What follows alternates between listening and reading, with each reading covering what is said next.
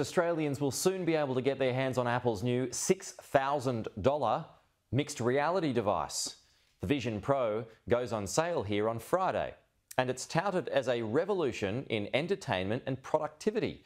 Our science and tech correspondent Brent O'Halloran separates the facts from the hype. Australians love Apple devices. Their phones sell like hotcakes here, but it's expected the company's most advanced device yet may get a lukewarm reception.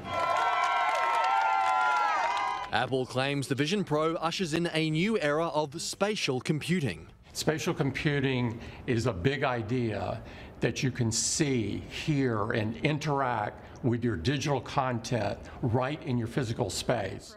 Movie screens stretched to any size, photos and videos made 3D, and workflows streamlined with multiple movable screens controlled with your eyes and finger gestures. The hand tracking, the eye tracking, and the voice control combined for something you really don't get anywhere else. The Vision Pro launched in the US in February. It's available in Australia on Friday. The head-mounted 600-gram device has 13 cameras, a mini OLED screen with 23 million pixels, and a $6,000 price tag. Yes, it's expensive now, but eventually these prices will go down. However, if you've got the money, I don't think you'll be disappointed. Aussie app makers are embracing spatial computing. Melbourne-based JigSpace has seen success with its Vision Pro app, allowing users to pick apart devices from printers to F1 cars.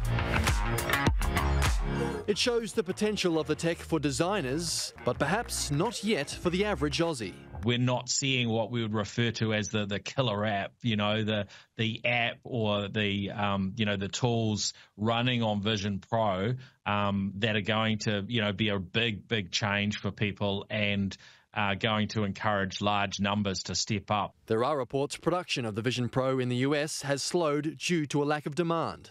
The cost, novelty, and the success of competitors, including MetaQuest 2 and 3, leads analysts to temper expectations. At this stage, the Vision Pro is probably going to attract those biggest Apple fans and those that really believe that they're going to carry something spectacular off with the Vision Pro.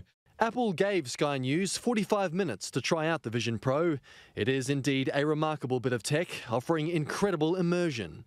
The lines outside this store on Friday morning will give us some indication of how interested the Australian public is in the so-called spatial computing revolution. Brent O'Halloran, Sky News.